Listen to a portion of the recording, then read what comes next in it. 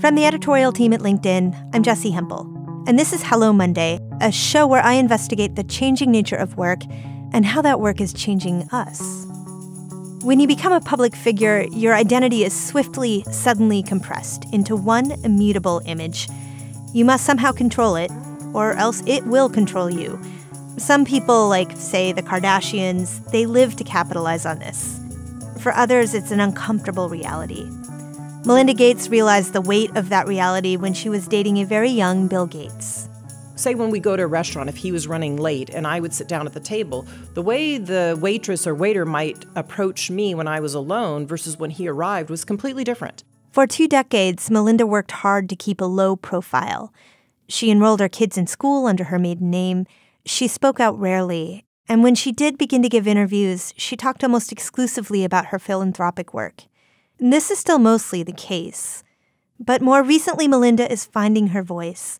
She's doing her own investing. She has just published a memoir, The Moment of Lift. And perhaps most powerfully, Melinda is sharing more about her own life. Few of us will walk into the public eye that comes with marrying the second richest man in the world. But thanks to the internet, we all must curate a professional identity for ourselves. We all must choose just how much of our private lives we wish to let seep in. We are all confronted with decisions like the ones Melinda has had to make, and there's something we can glean from her thinking. Here's Melinda. So Melinda, who did you hope to be growing up? Well, when I was young, I really wanted to be a working mom. I always knew I wanted to have children, and I knew I wanted to work. And I think as I got into high school, I really wanted to be an executive in the computer industry. I was good at math, luckily, in high school. And as my teacher brought computers into the school, I fell in love with them. And so I knew I wanted to be some sort of executive in computer field. And Melinda, this was in Texas, and this was in the 70s and 80s that you were going to school. What did you learn during that time that made you think that computers were the path forward for you? So this female teacher I went to an all-girls Catholic high school in Dallas, Texas, and she was my math teacher, and she went off to a small conference, and she saw these Apple II computers and came back and advocated to the head nun that we should get about a half dozen in the school. And when they came into the school, I loved the puzzles and the logic of them, but I could also see that they were going to change things. And my parents bought a computer very early, actually an Apple III that only very few were made of. And my parents were running a small real estate investment business on the side. We knew my dad's engineering salary wouldn't put all 4 of us kids through any college, which my parents always gave us the message we could go to any college. We knew my dad's engineering salary wouldn't cover that. But this small real estate investment business that my parents started, that we all worked on as siblings, and I kept the books on an Apple III, I knew that the way computers were just starting to be used in home and business was going to change the world. As you were thinking about going to college, you then go to Duke. You study computer science, right? I do. And am I remembering right, you did a 5-year degree, so you also came out with an MBA? Right. And as you looked for your first job, what was important to you? Yes, so I think it's first important to say that I picked Duke University at the time because they had just gotten a big grant from IBM. So they had this 2 gleaming new personal computer labs, which most schools didn't have back then. This would have been back in 1982. And so then I coded all through college. I coded particularly with men because we're mostly just young men in computer science.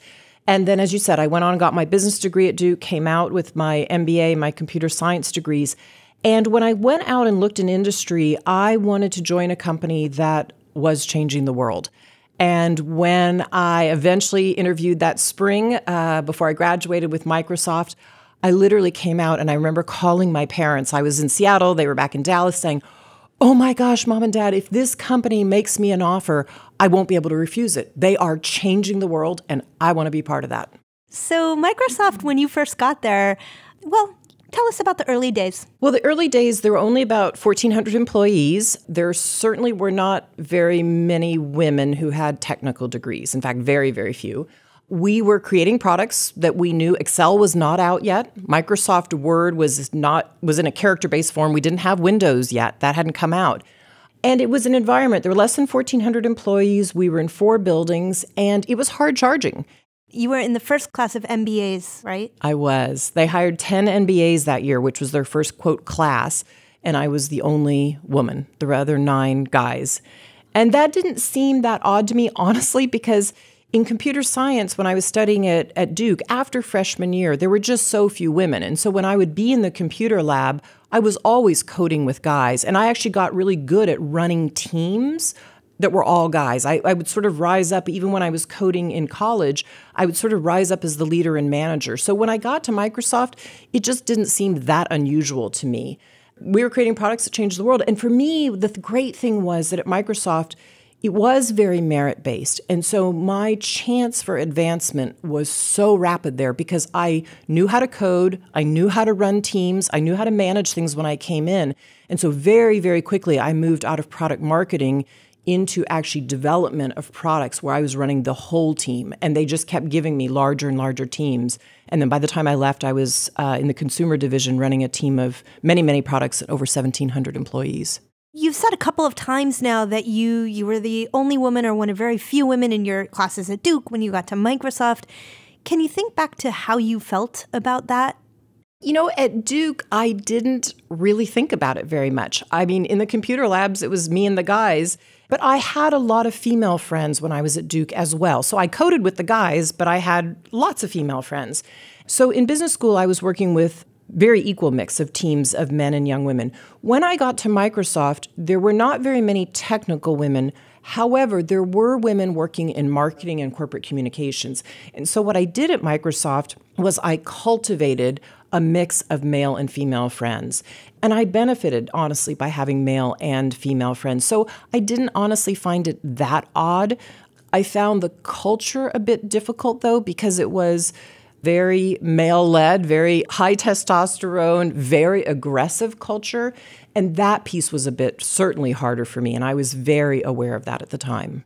You know, in the book that you have just written, you talk about that first year and a half as being really hard, like you maybe even thought about quitting.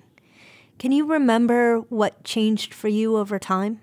Yes, I loved it at first, but then as I started rising in the ranks and I could see how aggressive the culture was, you had to go into every meeting knowing all your facts, standing up for your point of view, being willing to argue it at the table. I knew how to play that game. I could play that game. I did that game. But I didn't like myself very much. And so as I would go home and think about it more, especially about a year and a half, 2 years in, I thought, I might just leave. And I had been told by a consulting firm, and they stayed in touch with me, that I would basically have a job offer there anytime I wanted it if I got a couple of years experience. So I thought I might go and do that. And then as I was at home and reflecting on it, I thought more and more, no. I love this company. I love building products. I love being on the front end. What I don't like so much is the culture. And so what I decided to do was just try on being myself. I thought, I'm going to just go in and be myself. And if they don't like it, they can take it or leave it, because I'll just leave then and go get another job. Melinda, how did you figure that out, though? Because I definitely remember early in my career having that feeling like I figured it out somehow on my own. I take a lot of time for quiet. Back then I jogged a lot.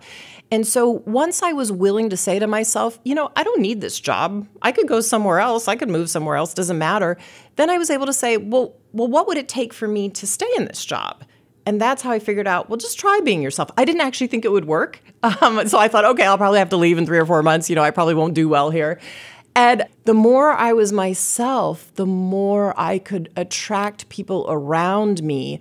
And the more I looked for managers to work under who were willing to have that kind of culture, and we supported each other and had one another's backs, the happier I became. And the more I was able to recruit amazingly talented people to my teams. Did you have any mentors during that time? I surrounded myself with other women. I write in the book about one of my best friends, Charlotte Guyman, and I could see her working in her own style. She was a bit older than me. She had worked at HP and then gone back to business school. And Charlotte was just herself. And I thought, well, that seems to be working for her, so maybe I should do that. So I could often talk things through with her. I had other female friends I would talk things through about, are you unhappy about this? What do you think about that? And then eventually I actually was working for Patty Stonecipher in the consumer division. She later came to work for us at Microsoft. And Patty was somebody that I learned a tremendous amount about how to push yourself and hold your ground, but also how to be yourself. So you talk about learning so much from Patty. What lessons specifically can you share from that? I learned from Patty that you don't have to believe everything that people above you are telling you. that, okay, you have to get approval for your project, you got to get the resources for your project, and then you just got to release yourself to keep going. And when you check in the next year, you just got to explain to them why you did it your way and maybe not the way they thought. But they approved it in the end. So she taught me that, like, to really listen in the meetings and listen for what we needed. And once we got our yes, kind of take it and go home and do your very best. And I used to tell my teams, I would run teams for a year, that, we always had to be thinking about what's the meeting going to be like in the next year, a year from now, because those meetings, as harsh as they were, made us better. It's like when you're taking a college class, you have to be learning and studying all along the way. And if you do, the final's not going to actually be that hard for you. You've got to be thinking about, what am I learning and what might be on the final? If we always kept in mind, what are the tough questions we might get asked by management? Those are the ones that are going to make us better. So we better be living that out and working that all year. And then we had. And so going to the meetings wasn't actually that hard, because we'd usually figured out what they wanted us to do, and we'd either done it or we had good reasons we weren't going to do it. Coming up after the break, our reporter Caroline Fairchild brings us some tips on deciding what to share about yourself at the office. Today's show is brought to you by Zebit. Having zero of anything isn't always something to celebrate, unless we're talking Zebit. Zebit believes it can change your whole perspective on zero forever. Zebit is an e-commerce site that lets you buy now and pay over time without paying interest, whether you're looking for a watch, an espresso machine, or a new TV. There's zero cost to join, no membership fees or late fees. There's zero impact on your credit score because Zebit doesn't check your credit. And of course, there's zero interest. That's the point. Zebit has more than 50,000 products in their marketplace with brand names like Xbox, Sony, Apple, GoPro, and Fitbit.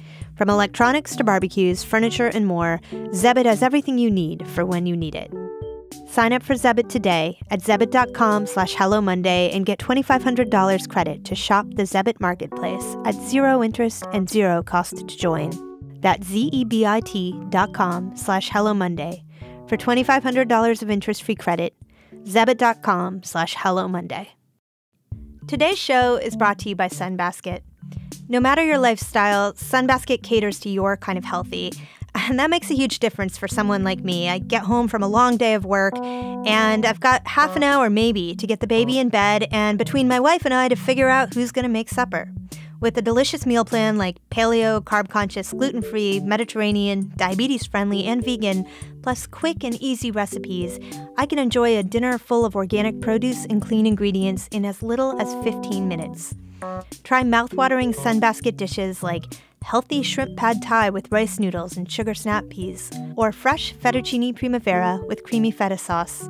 Those are just a couple of 18 weekly recipes to choose from. Everything is pre-measured and easy to prep. You can get a healthy and delicious meal on the table in as little as 15 minutes. So go to sunbasket.com/HelloMonday to get $80 off. That's basically getting dinner on the table for less than $9 a serving for your first 4 weeks. Visit sunbasket.com/HelloMonday to get $80 off today. All right, back to the show. So this week I asked Caroline to dig into what it means to maintain our professional image. Hey, Caroline. Hey, Jesse. So we just heard from Melinda Gates, and she was talking about the importance of being yourself at the workplace. But how do you do that in an increasingly collaborative workplace? Choosing what to share about your personal life at work can be challenging, particularly if there's something that may be perceived to be negative about you. This made me think about a former colleague of mine named David Flink, who very publicly shared his struggles with alcoholism on LinkedIn. He titled the post, "My name is David Flink, I'm a leader in tech, and I'm an alcoholic."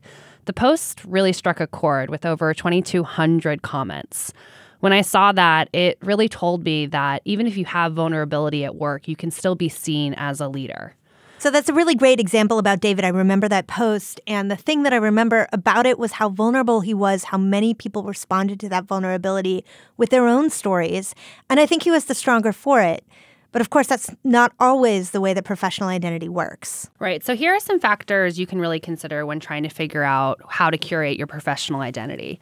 First, share things that make you relatable. And at the end of the day, if you just present yourself at work as this perfectly curated person who is doing nothing but working all the time, you become unapproachable, and that can really impact your career. So in ways that make you comfortable, figure out how to show your colleagues that you are a human. You make mistakes, you have faults, and just be authentic. Whether you choose to share a lot or just something really small, it has to be true to who you are. That's a great point. What else do you have? Here's another thing. If it's going to impact how you present yourself at work, if you're going through something personally or you've had a bad day, it's important to figure out how to disclose that in a way that you're comfortable with. For example, if there's a death in the family or something challenging going on in your life that's going to make it hard for you to do your job effectively, you have to at least tell your manager. It can be awkward, of course, but if you don't disclose this important detail, you run into the danger of people assuming that you're just not doing good work. And here's really my last tip, and this has to go with what you disclose, not just in person, but online. Curate what channels are public and which are private. And if you're deciding whether or not to share something on a public social media channel that your coworkers have access to, ask yourself, why am I sharing this? What's the point? I think that's a really great point, Caroline, and it reinforces the reminder that we all need that when you post anything on the internet, it becomes part of your professional identity if it's findable. Right. It just is. Exactly. And none of us really have the answers here. We're all figuring this out as we go, which is why we want to hear from you, our listeners. How do you choose what to share about yourself at work, either online or in person? Let us know. Send us a voice memo to hellomonday@linkedin.com, and we hope to share your thoughts on next week's show.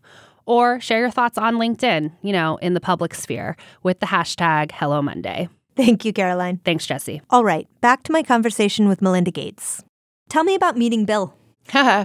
So I met Bill within a few months of starting Microsoft, which I guess in hindsight shouldn't be that surprising. It was a small company. It was less than 1,400 employees when I joined. There were only 4 buildings. The building I was in was next to the building that Bill was in. I mean, they were all in very close proximity. And so I had met him once at a dinner in New York a few months earlier, but when he finally asked me out was a couple of months later, and we were all working very late on the weekends. You'd work late. Usually the culture was you worked late on Friday night, you came in on Saturday till about 3 or 4 o'clock, and then you kind of didn't work usually Saturday or Sunday, the rest of Saturday and Sunday. So it was a late Saturday afternoon. I'd been working. I came out of my building, and just literally, lo and behold, Bill was coming out of his building. Our cars happened to be parked near one another, and so we struck up a conversation, and he asked me out. And I figured out as we were talking that he'd been thinking about asking me out. But anyway, he asked me out for 2 weeks from Friday night. And I was like, 2 weeks from Friday night? And that was like, I said, I don't know what I'm doing. I'm, 22 years old. I have no idea what I'm doing. Call me closer to the date. And so, but he asked for my phone number and I gave it to him. And lo and behold, he called me about an hour and later, said, well, what about tonight? Is this spontaneous enough for you? Because I teased him about not being spontaneous enough. And I said, And he said, well, I have a computer dinner and a user group event, and then maybe I could go out for a glass of wine downtown. I thought, oh my God, this guy is so booked up. But I thought, okay, he's putting himself out there. He's being spontaneous. So I agreed to a glass of wine later that night. I love that story. Did that leave you feeling conflicted at the time? Well, I think one of the important things to know was I went out with him on a date once, but because I was curious. I thought, okay, well, that'll be interesting. I didn't think it was going to lead to anything else. So, and then I went out on a date with him twice, and I thought, okay, I just wasn't, I didn't think it was going to lead to anything long term. And I was dating other people, just to be clear at the time. I was also dating other people, and I was clear with him that I was dating other people. Like, I wasn't interested in being serious about anybody, and neither was he. He looks back and he even said recently, yeah, I was pretty much married to Microsoft at the time. So I didn't really think it was going anywhere. I thought maybe I'll go out on, after that, 2 or 3 dates, and that'll be it, right? I do remember calling home, though, and talking to my parents, and my mom saying to me in particular, are you sure it's a good idea to be dating the boss? and I said, no, Mom, this isn't serious. I'm just going to do it a few times and that'll be it. And lo and behold, it led to a long-term relationship. The thing I had to be really clear about inside of Microsoft, and as I had very tight boundaries, and my teams knew it. They absolutely knew. I was explicit. I do not go home and talk to Bill about work, because they needed to know that if I was helping them prepare for a meeting with Bill and Steve Ballmer, who was then also head of Microsoft, that if I was helping us prepare, that I wasn't going home and saying, well, so-and-so's nervous or so-and-so doesn't know what he or she is talking about. They had to know that I had their back. I was their manager, just like any other manager at Microsoft. So I had very bright lines around that. And people knew that. And in fact, sometimes it would be to my detriment, because I would see other guys, who are running teams, if they happen to be riding down with Bill or Steve Ballmer in the elevator, they're going to use the opportunity to talk about something they want. I never used those opportunities. So in a way, it was harder for me, but I felt like that was absolutely for my own integrity and to be able to work there. And if I was going to date Bill, that was super important. And the thing I think that's important to point out at the time is his whole personality was wrapped and entangled with Microsoft at the time. He was the founder of Microsoft. And, I think one of the things over time that I've helped Bill work through is how do you separate yourself from this thing you absolutely built and loved and created, but also how do you become yourself? And how do you have other things in the world that aren't just one company? And he ultimately wanted that for himself. He just wasn't there yet. And over time with the foundation, we were able, and kids were able to pull those things apart for him. There had to be a point, Melinda, where you became a public figure. Did it happen slowly over time? Or was there a great unveil where you realized, oh, my life is different right now? Well, I think it's important to say here that I purposely did not want to be a public figure. I am a very private person, and I grew up in a family that believed in privacy. And I could see what it was like for Bill to be out in public. I could see how people approached him. I could see the pros and cons of that. And I could also see as I was dating him what it was like for me when I would be, say when we go to a restaurant, if he was running late and I would sit down at the table, the way the waitress or waiter might approach me when I was alone versus when he arrived was completely different. So I saw the dichotomy there, and I didn't want to be a public figure. I also, as we got married, I knew I wanted to have children, and I knew for them to grow up and be themselves, they needed privacy. They needed privacy to be their own people.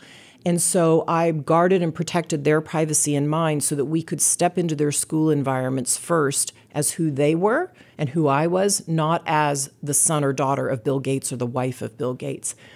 Over time, as our children started to grow up and became a bit older, and I felt they were really surrounded by their friends and their school community for who they were. And as I got more and more involved in the foundation work, people started to write about the foundation being Bill Gates Foundation. And that started to bother me because the truth was we were running it equally. We knew that, but the world didn't know that because I wasn't speaking out. And so as I started thinking also about talking to my oldest daughter then, she was young, about using her voice in the world, I thought, I'm not actually role modeling that. I need to use my voice in the world. So I stepped out slowly over time. Bill absolutely supported me in that. Warren Buffett, who also has his money in our foundation, he supported me in that from behind the scenes. And ultimately, I found my voice and used it in the world. And I started to realize that I could speak on behalf of things and bring voice to things in a different way than Bill could, and that was important on behalf of women around the world. That tension of which you speak between wanting to do this work and being the face of this work and wanting to protect your children and protect yourself. Did you get advice on how to manage that tension? Was it something you had to learn by doing? I'm a watcher. I sit back and watch a lot, and I listen. And so I would watch how other people did it in the press. I had just so much experience being around Bill, so much experience watching how people treated him and when he could truly be himself and when he couldn't, when he had to be a persona versus himself. And so I think I mostly figured that out on my own. I actually was under pressure, to be honest, when we first got married from the Microsoft PR department to do things very differently than what I thought.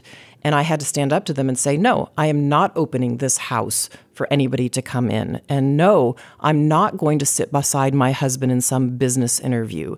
So I had to really learn to stand my ground. I told Bill privately that if he ever really needed me, I would stand beside him, but that was not my first choice. But if there was a day he needed me to do that, when he was still working at Microsoft and I was still at home with the kids. And sure enough, during the DOJ trial, I was 5 months pregnant and not my most attractive. And that was probably the first time I stepped out and stood behind Bill in front of cameras. As my friend said, she's clearly pregnant. Coming up after the break, Melinda talks about leaving Microsoft. Today's show is brought to you by Capterra.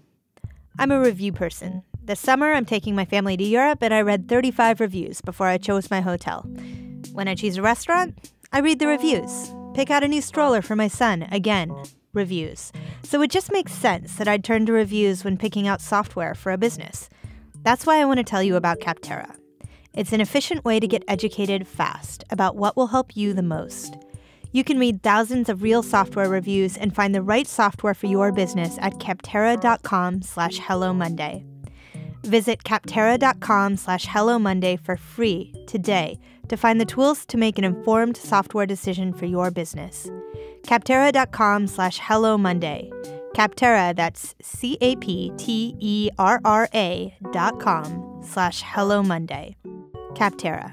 Software selection simplified. All right, back to my conversation with Melinda Gates. When did you leave Microsoft? So I worked at Microsoft for 9 years. I started in 1987, and then I left right before the birth of our first daughter, Jen, in 1996. And was it very clear to you that you wanted to do that, or was that a hard thing to do? It was beyond clear to me that I was going to leave. And in fact, I write in the book about how I surprised Bill a little bit with that decision. So we gotten pregnant, and we were on a trip in China.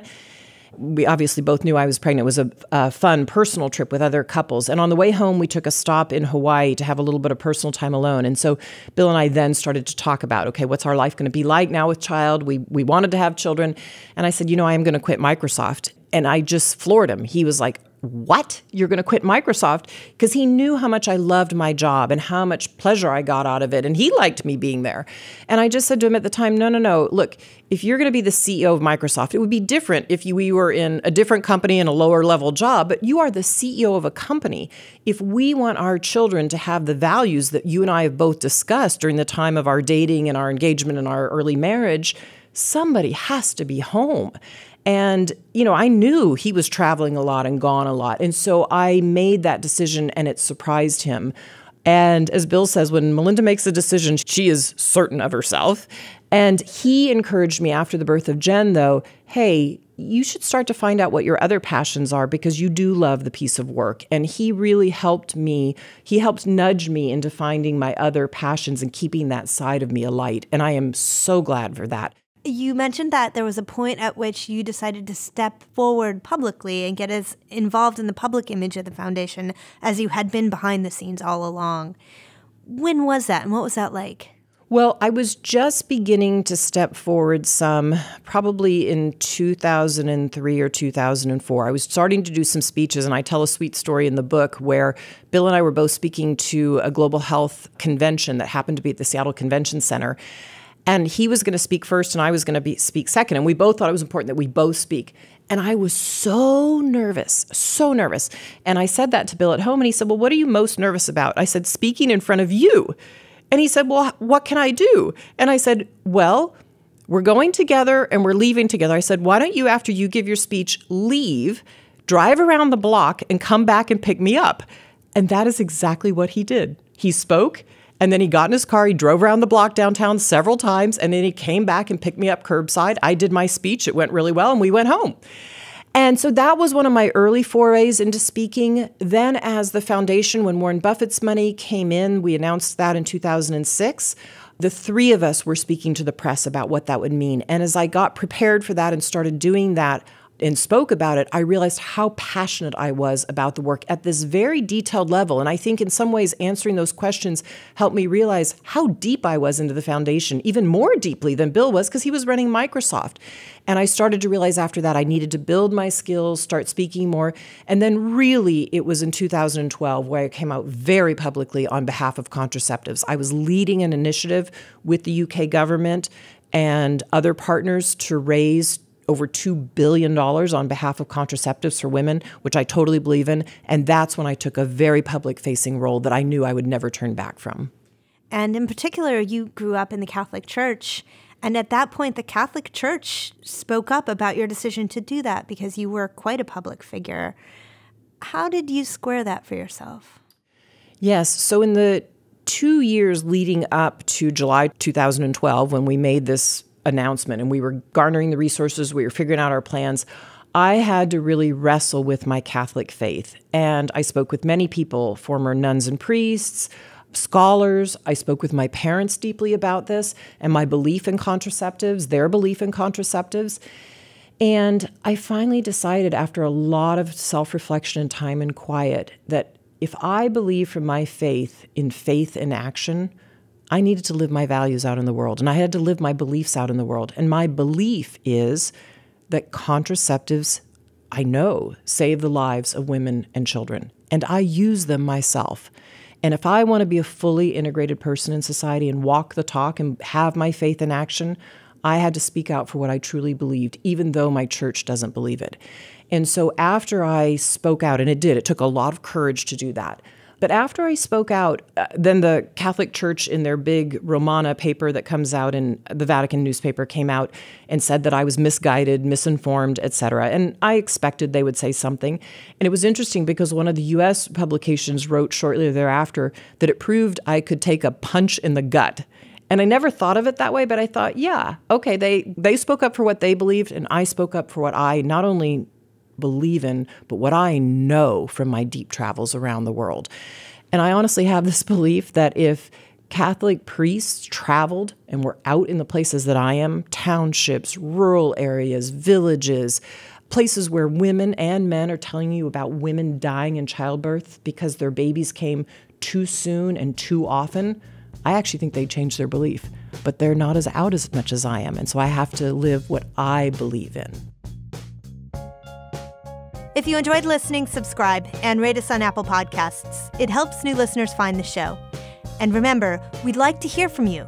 How do you choose what to share about yourself at work? Send us a voice memo to hellomonday@linkedin.com or post your thoughts on LinkedIn with the hashtag HelloMonday. Hello Monday is a production of LinkedIn. The show is produced by Laura Sim with reporting by Caroline Fairchild. The show is mixed by Joe DeGiorgi. Florencia Iriando is head of editorial video. Dave Pond is our technical director. Our music was by Poddington Bear in Pachyderm. Dan Roth is the editor-in-chief of LinkedIn. I'm Jessie Hempel. Thanks for listening.